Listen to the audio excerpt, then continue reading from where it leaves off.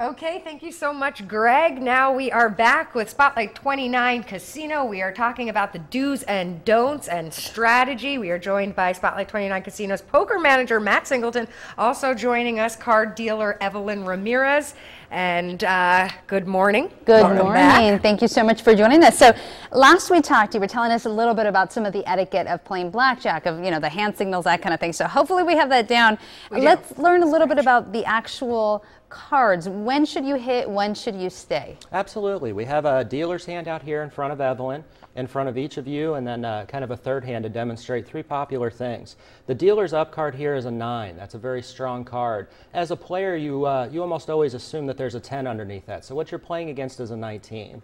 Now, Gloria, you have a 17. There's not a whole lot you can do with a 17 because it's not likely you make it any better. On that one, you would just stay. So I would go like this. Absolutely. You'd wave that off. If I hit, I'd probably get beat up by some of the other players. Exactly. Yes. Right. We call that busted, and not because of the other players, just because your hand total would go over 21. You could do better, but it's not very likely, so you're just going to let that one sit.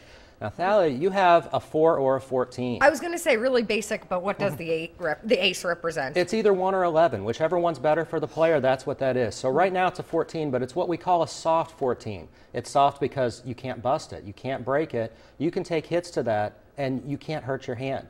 So Evelyn's going to give you a card there on your 14 right after you signal, because she won't do it because I said so. There you go. Signal, perfect. Thank you. Now you have 5 or 15, which is pretty much the same situation. Soft hand, and you can keep going without hurting yourself, so signal hit again. Now you have 7, 17.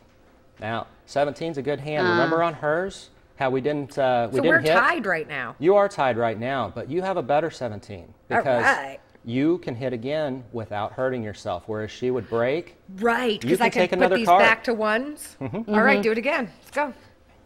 Now you have 9 or 19. Now it's a soft 19, so you could keep hitting it. I'm going to stick. Why not? So that's this. Absolutely. Actually, I want to ask something, because on that one, can you then double down on that one? You can only double down on your first two cards. Okay, so you can't. And the soft 14 is a doubling hand, but only against a very weak dealer's card. With a strong card like a 9, you'd want to kind of do your best with what money you have out there and not bump it up. Take it easy with that one. Pick your moments. Okay, Wait for but first the perfect time. Absolutely. Now on this double down, this 11 that we have out here in the third spot, even though a 9's a strong card, 11 is a great doubling hand. You really don't pass that up very much. So we're going to double down on that one. Evelyn, give her a hit. Okay. And there you end up with a 21. Now that would be a good one. That's right. Now we've gone around the table. Now we're going to see what the dealer has. Evelyn's going to reveal her second card, and it was a 20. Close. All right. So your 21's still going to get paid. All right, so this person takes it. 21, the mystery man. The mystery man. Unfortunately, your 19 and your 17 would come down.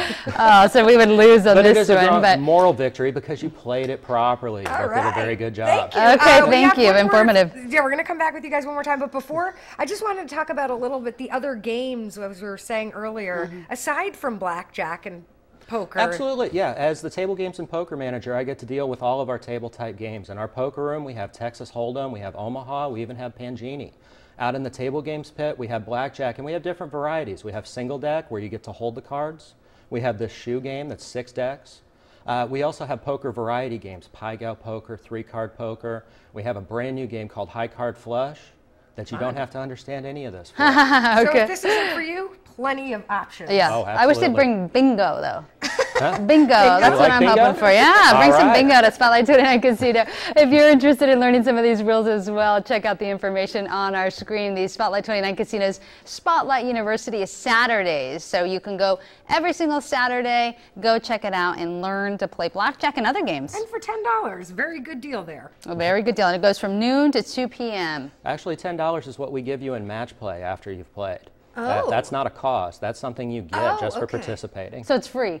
Absolutely. Oh, okay, even better. We like that even better. Yeah. All right. Well, thank you so much for joining us, and we'll be right back after the break.